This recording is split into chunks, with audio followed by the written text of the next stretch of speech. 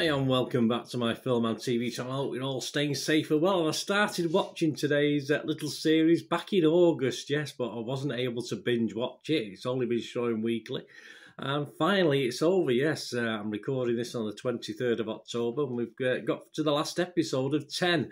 Of course, we're talking about the massive fantasy drama House of the Dragon. So we'll have a chat about that today, give you some information, give you my thoughts on it as well now that it's all done and out of the way. So if you could probably go back and binge watch this now all in one go, but I couldn't wait from August till now to watch this. I'm a big fan of all film genres, as you know, but especially fantasy film genres and historically based things, even obviously they're very lightly based on true facts. I'll go with the flow, it doesn't bother me.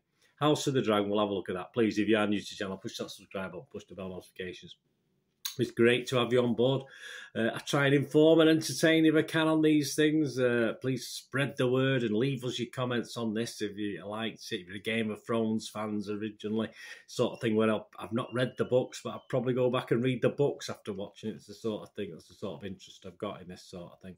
So let me know your comments and please, if you've got time, just give us a little thumbs up. It only takes a split second, and it's just very appreciated. I know it sounds. I think we all use Twitter and some of us YouTube, and it's just nice to get thumbs up and likes. Of course, it is. So if you can do that for me, thank you very much. Right, a fantasy drama television series, independent prequel to Game of Thrones, which ran from 2011 to 2019. I feel old now. And the second show in the franchise created by George R.R. Martin and Ryan Condal for HBO, of course, who've been showing this. Both series based on The Song of Ice and Fire by Martin Condal and Miguel Sapochnik are showrunners for this one. Based on parts of the novel Fire and Blood, the series is set about 200 years before the events of Game of Thrones. Yeah, I like a closer link, but I'm sure that's potential for that coming along. I'm perhaps thinking not far enough ahead, to be honest with you.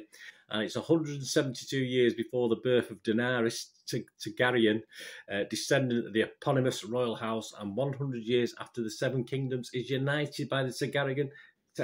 My apologies, pronunciation, guys. Conquest. It portrays the beginning of the end of the house, the events leading up to and covering the Targaryen civil war of succession, known as the Dance of the Dragons, telling the story of the Targaryen civil war with King Viserys and the children battling for control of the Iron Throne. There you go. You know what it's all about.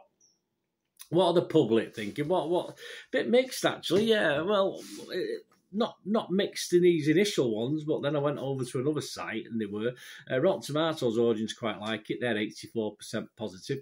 If you look at Internet Movie Database, almost 200,000 scores and reviews has been left. And at this point in time, I can't see it dropping or altering that much. 8.6 out of 10, so that's not too shabby, is it? You do get 90,000 people who've scored it 10 out of 10, which obviously skews the figures a little bit. But it does have overall, if you look deep into the stats, a 91% positivity, so even higher than Rotten Tomatoes. And the other side that sort of bucks the trend, and there's a few hundred reviews on there, Metacritic, the Metascore site that I look at, it's only getting a 5.1 out of 10. I've no real breakdown at that, but that's quite low for the public, 5.1 out of 10. But they do buck the trend on what we've seen. The series premiered back on August the 21st, and as I said, as of the 23rd of October, it's now finished its run. It consists of 10 episodes, about an hour on, I think some are longer than an hour, some are slightly shorter. 5 days after its premiere, the series was renewed for a second season. Happy days. Sapochnik departed as showrunner after the first season, leaving Condal to serve as the sole showrunner for the second season. Well, if he wants a hand, just get on to me, mate. I'll help out. Yeah, just a criticism here, which we'll come back to in a minute. Yeah, the pacing, the time jumps and the lighting of some of the scenes were criticised. Yeah, it's a bit dark, I think, than Game of Thrones generally, which is, the word dark, there's lots of darkness in Game of Thrones, of course, but there's just generally a little bit darker this. So more of that sort of critique about the time jumps, etc. in a minute. This was watched by over 10 million viewers. The very first episode, which was the biggest in HBO's history. I'm not too sure of the figures for later episodes. Right, there you go. So all these scores and critics' comments are at the 23rd of October 2022. Let's talk about the critics. The public generally, by the looks of it, are quite happy with it. There's going to be obviously exceptions to the rule, of course. So there's critics, yeah, not too bad. Rotten Tomatoes, overall at 86% positivity based on almost 800 reviews. A consensus covering an era of tenuous peace with ferocious, albeit abbreviated focus. House of the Dragon is an impressive prequel that exemplifies the court intrigue that distinguished its predecessor. That's what I love about it. I do like the court intrigue. Metacritic, the site where the public weren't happy, the critics were okay, not quite as enamoured as Rotten Tomatoes. 69 out of 100, that's based on 43 critics. 29 were positive. 13 mixed, which is a fair chunk, and just one negative. But 13 mixed reviews was interesting, and it did score anywhere between 38 out of 100 and 90 out of 100. So let's name and shame or acclaim whoever they are, these guys. Let's start with a couple of the lower ones. Rolling Stone's Alan Sepinwall. He only gave it 40 out of 100. His conclusion was, every time House of the Dragon starts to get even the most precarious emotional foothold, we are suddenly years into the future, and the impact diminishes. Nearly everyone around the princess is boring meanwhile. Yeah, I think this is definitely a fault. It was a fault for me when I watched it before I started looking at critics' reviews. I was invested in characters, and all of a sudden they'd grown up, and I had to reinvest in the character at an older age. But yeah, it was a bit frustrating. But as Alan said there, I'm not too sure about the boring. I was never bored with this. Some people said it took a while to get going. I was sort of instantly hooked on this series. In fairness, it might have sort of got a bit long in the middle, or felt a bit long in the middle. But it sort of hooked me straight away. So I certainly wasn't bored with it. Mike Haley gave it 50 out of 100. He's from the New York Times. He said, as an exploration of the social contract in a decadent monarchy and an allegory for a grab bag of modern ills, including patriarchal sexism and the corrosive effects of weapons of mass destruction. I don't know where you get all these from, but I never look too that deeply into these things. I just look for it to be entertained. House of the Dragon is reasonably smart and well put together. That seriousness of purpose doesn't translate into engaging drama, however. There's a lot of sitting around tables and talking, said Mike. Well, I'll be honest with you, it's sitting around the tables talking that appeals to me as much as the other stuff in these sort of series. So it didn't bother me one iota. I liked it. Times Judy Berman, a little bit more popular on it. I think she scored it 60 out of 100. She said, nothing about the first several episodes of House of the Dragon premiering on August 21st on HBO marks it as a potential masterpiece. There are structural flaws, elements that come across as excessively derivative, and yawning void where thematic resonance should be. But it's solid enough. Dragon plays it safe. Yeah, and I think it does, but I've no reason to think that's a bad thing for me. I'm quite happy with it. I didn't expect bells and whistles added to the original Games of Thrones. I'm getting what's on the tin for me. I'm thoroughly engaged. The Guardian's Lucy Mangan usually has a bit of a downer, our Lucy, but she's okay on this. She's positive on this. She said, in short, all is as it was in Game of Thrones heyday: fun, propulsive, looking great, and sounding passable. And I think that sort of more or less sums it up. Lucy for the Guardian, I think she gave it 70 out of 100. And that's pretty much all I wanted from this. I didn't want, as I said from that previous comment, I didn't really want anything else. We get what I expected and thoroughly enjoyed it.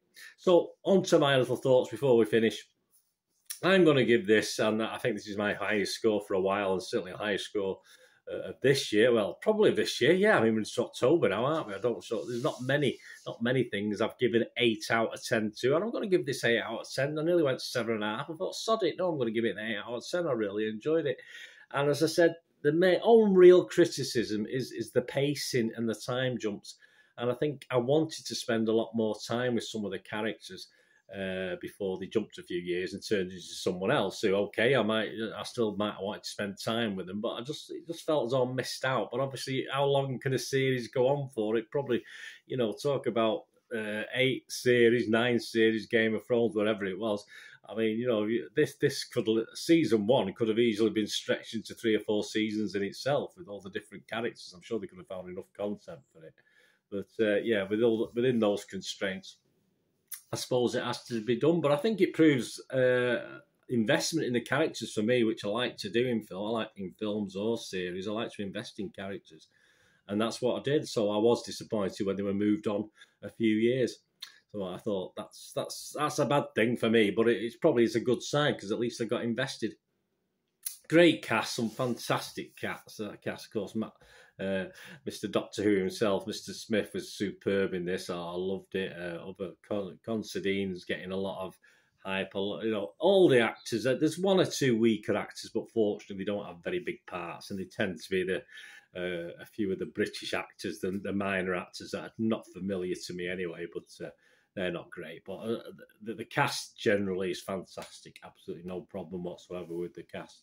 I do love a binge watch, as I said. Unfortunately, I couldn't binge watch this, and it's one of these I just had to wait weekly for. Occasionally, I waited for a couple of weeks and watched a couple in one go. But yeah, as a binge watch, I would have loved it, and as a weekly watch, I loved it. So I don't think there's a lot of difference. Just a bit miffed that I can't. This is the sort of thing I would start watching and literally finish off in a couple of days because I would be so invested in it. And that's, again, a good sign. So I really enjoyed it. Not perfect, of course it's not. It's not without its faults, of course it's not, as was not Game of Thrones. There's a lot of criticism for the end series of that and the finish of it. I thought people were well over the top. I just loved it for what it was. I was just so sad it ended. And yeah, they might have dragged it on for another series or two, but it is what it is. So yeah, I really enjoyed it. Not perfect, not without its faults. Just excellent for me, for fans of Games of Thrones. I mean, if you watch Games of Thrones and you enjoyed it and you're not liking this, just let me know. I mean, it's all opinions, isn't it? But I don't see anything untoward in this or less entertaining in this than Game of Thrones. I just love a good verbal, which is what it is. Someone didn't like it, I do. Sitting around the table, all the backstabbing. I just like all that fantasy adventure with a bit of action thrown in. I'm not a big action fan. I don't mind action now and then. The dragons are impressive. I like the dragons. So great, yeah. Absolutely brilliant for me. Loved it.